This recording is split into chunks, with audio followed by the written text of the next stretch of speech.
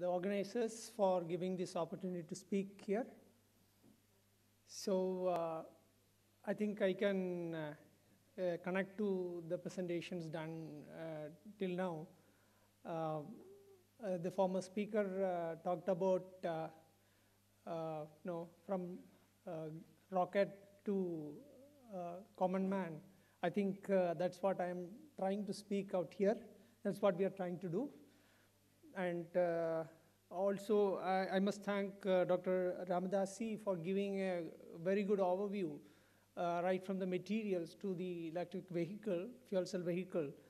So my effort here will be to concentrate on one element in that. That will be fuel cell stack, and specifically PEM fuel cell stack.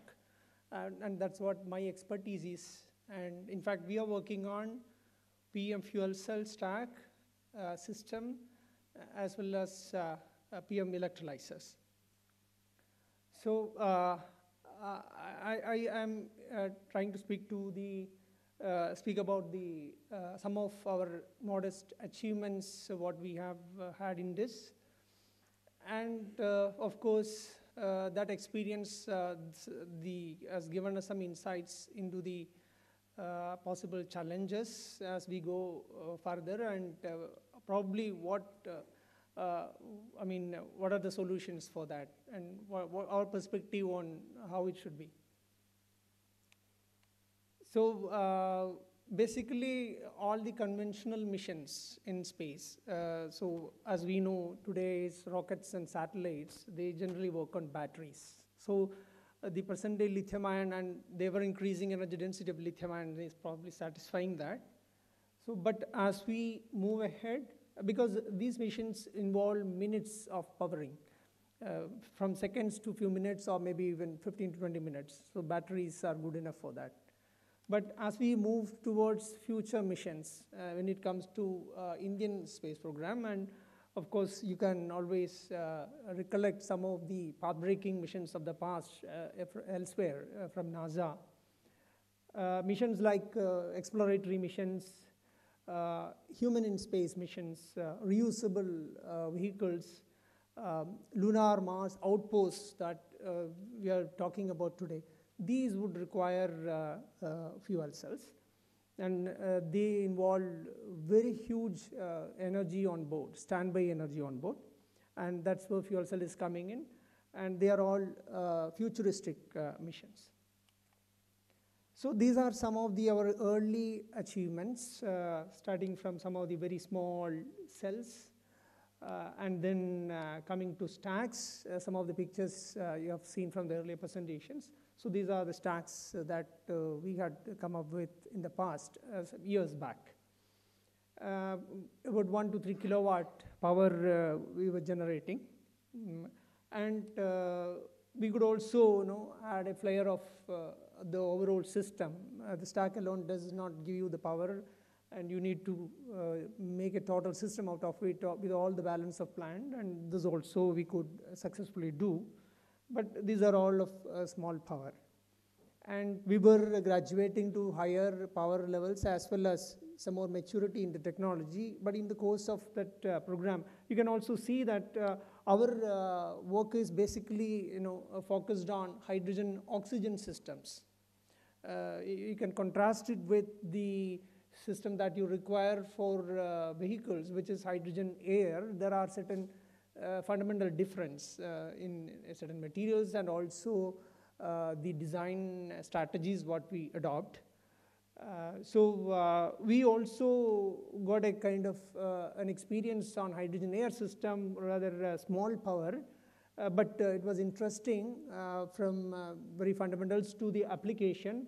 There was an idea of putting fuel cells for automatic weather stations. In fact, that was a time when fuel cell was getting into applications of small power applications like surveillance and so on.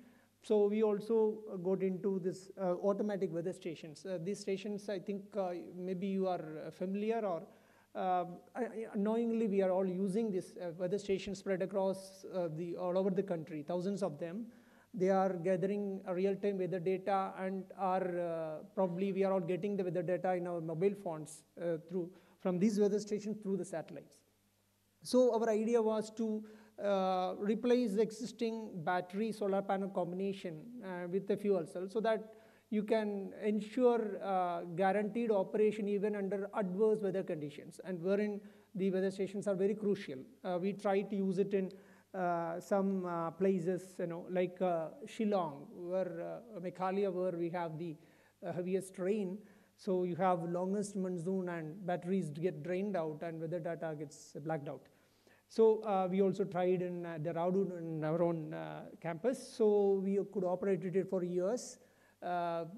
Extremely good experience in having the cylinder, and these are all done, I think about 5 years back or 6 years back or so, and then 100-watt power level. And then we also had a nice experience of having a portable fuel cell, taking it up to Gangotri Glacier for a land survey over there. It was a very low temperature scenario. Of course, it was not freezing. Of course, we were lucky not to have a freezing condition. We used it for effectively prolonging the scientific survey from several days or weeks long to we could bring it down to a few days. So that this was because each day we could operate for more time, which was not possible otherwise. So with this experience now, we went ahead with in full stream with higher power. For that, we have established a dedicated laboratory which can with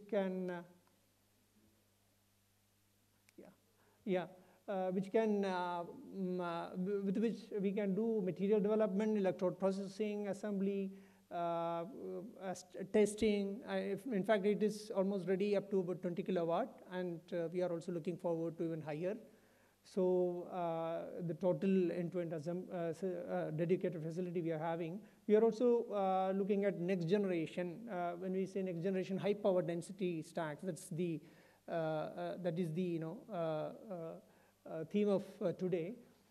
So these stacks at various levels, we are graduating now to the 20 kilowatt and higher. So some of the photographs are here, and parallelly we are also trying to put one of the stacks in one of the system in converting it into a system as shown here in bottom, and with all cylinder and pump everything together, and then putting it in space and trying to have some experience out of that as well. So some of these works are going on.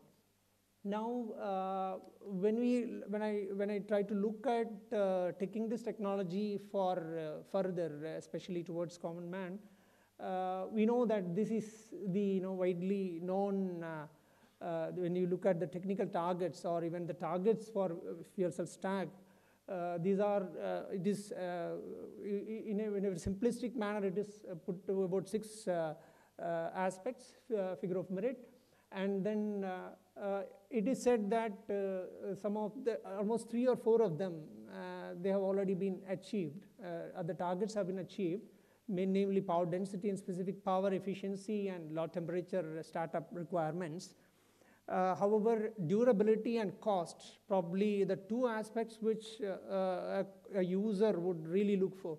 I mean, these are the 2 things that probably yet to be achieved.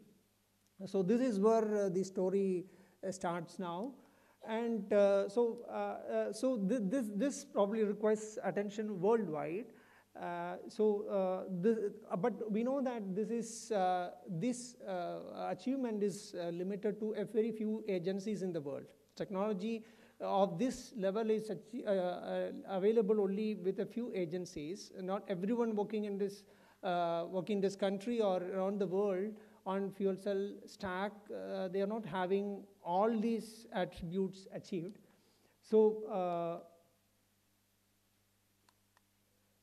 so if you see the cost targets, if you look at this is if you look at this target, it's very rosy picture. The cost is continuously coming on. This is basically showing the targets. And targets estimated for a production level of 1 lakh units manufactured per year of system. And you can see in the end, it is projected that PM fuel cell system of EV class will come out at about $30 per kilowatt, an extremely ambitious figure. I think the 2020 figure is about $80. Probably we will be around 2 to 2.5 times above that if you estimate it based on the current costing against this target. And what is available will be even another 2 times more. So that is the scenario what is there today. And if you try to get into final details of that, a system has so many elements. And in that, the biggest one is, of course, the PM fuel cell stack, as it was mentioned by Chairman and others. So as you can see in the red, it covers more than 50% of the cost. It continues to be so even when the numbers are increasing. If you look at the stack cost in further details, from say 10,000 per year to see 5 lakh, $500,000 per year, the cost of a stack, almost 60% of it is due to the electrodes. We call it as membrane electrode assemblies. I'm not very sure how many are really involved in fuel cell development out here and probably are really the developers. I'm not very sure, but I hope it is conveying. So one particular element or a particular subassembly is resulting in this much of costing. So so that makes me to bring out little more detail. On the stage probably I was bringing up this slide. We have, I don't have marker is not visible here. So you have, as Dr. Ramadasi was mentioning, there is a membrane, proton exchange membrane, there are catalyst layers, and there are certain porous materials. And on either side you have certain flow field plates. So these constitute one single cell. And then there are some numbers also written here of what are the thicknesses they are all. They are all very extremely thin layers. These are the typical numbers that generally everybody is working on. Now, and this is how a stack looks like, multiple cells put together, making into a stack of the required power. A single cell will give you about, say, on operating condition, about 0.6, 0.7 volt of whatever current you can design it for. And you need to have hundreds of cells together to make it an EV class stack. For example, 300, 400 cells put together. It's like a filter press assembly to make it more conveying. It involves about kilometers long of sealing, so making it, achieving the durability quite challenging, in fact. And we are talking about hydrogen, arresting the leak of hydrogen. So it really technological challenge. So that takes us to, let me just summarize it into the whole thing. So now if you really seriously look at the cost reduction, the first and foremost, it is indeed the reduction of the size of the stack. The specific power needs to be higher. So that automatically brings down reduces the quantum of material used in this. Almost all of them are really new materials with a difficult supply chain, and even production itself, technologies are new. So it makes sense to bring down the consumption of material per kilowatt. So higher and higher power density certainly makes sense. And this is indeed the first point need to be achieved. So, but that doesn't come automatically. There are multiple elements involved in it. You need to have ultra high power density. Those who are working in this area may know what it really means to have to generate 1 watt per square centimeter. So even our present day lithium ion batteries are far less compared to this. It is only in the case of fuel cells you can really think of such high power, but 1 watt and higher is what you really need under operating conditions. So this is something, an incredible value, and there are some of the technology developers have indeed achieved it, claim to have achieved it. And there is another factor called, there are certain flow field plates you're using, the fraction of weight due to that needs to be below a number for you to achieve this. So that takes you to certain special designs of the plate, certain designs of flow channels. you need to move away from the conventional scheme. I cannot get into the details in this forum, so let me just stop with that. And of course, there are certain cost-effective coating, and all these, when you need to have a processes which are manufacturing friendly, which are smart enough to give you the real benefit of the design, and also it is manufacturing friendly. Some of them are really a very totally new type of processes. However, it needs to be taken into manufacturing friendly. And sealing materials, as I said, of that order of several hundreds, several kilometers long sealing needs to be put in a single stack, and the process needs to be in accordance with that. The volume-friendly manufacturing process I already mentioned, and there are certain very special machineries required for it. So this is another challenge. These are all the challenges that a developer encounters as he moves over from a demonstration of the technology towards putting it in an application and making it acceptable. So out of these two are having very high design challenges and also process development challenges.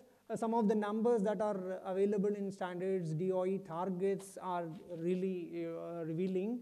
So this is something one has to achieve to really make it useful for an application so that it can be considered for an application. And it brings out several other sub challenges like the electrode power density, the catalyst mass activity, material related technologies, process related technologies, flow field plate. It takes us to certain special processes for making the flow field plate, such as hydroforming and thin metal with advanced coating, which is again should be cost effective and so on, with extremely corrosion rate. We are in a position where you have to meet extremely high electrical and thermal conductivity, but at the same time, we know that metals are such capabilities, but metals are prone for corrosion, and we need to have one of the extremely lowest corrosion. So it is a kind of paradoxical situation we are in. So we need to set these specific targets and achieve it consistently. These are all for the developers, those who are working in this field. So let me just try to summarize. It can be seen as developers' dilemma or the challenges, or whichever way we can call it. We need to have access to high-performing materials. Even the materials what I tried to show in one of the previous slides of certain thicknesses, etc., we need to go further, lower thickness materials, further higher conducting materials. These are not often readily available. These are all available for very specific agencies or industry or makers. So 1, 2 around the world. So getting it available in large numbers, because if you want to reduce the cost of it, one is design, the other one is scaling it into numbers, and technology has to reach different geographies. If manufacturing has to start in different geographies. For that, these materials need to be available plenty. So this is one big challenge that we have to have in front of us. And another one would be the design for target performance and manufacturing. Most often developers, especially in our country, they make and demonstrate, but that doesn't take beyond a level. In order to climb the technology readiness level, one has to have this in mind. And the processes what we develop must be manufacturing oriented. This needs to start from the very basics, without which a process that you have made a device and it cannot be really manufactured. So this is something we have to keep in mind. And of course, as I mentioned earlier, we need to have very special some of the machineries and equipments. So with this, I try to summarize and conclude my presentation. And I acknowledge the support and guidance from my director VSSC and VSC management. Of course, my thanks and gratitude and goes to my team members at VSSC. And thank you all for listening to this presentation. Thank you very much.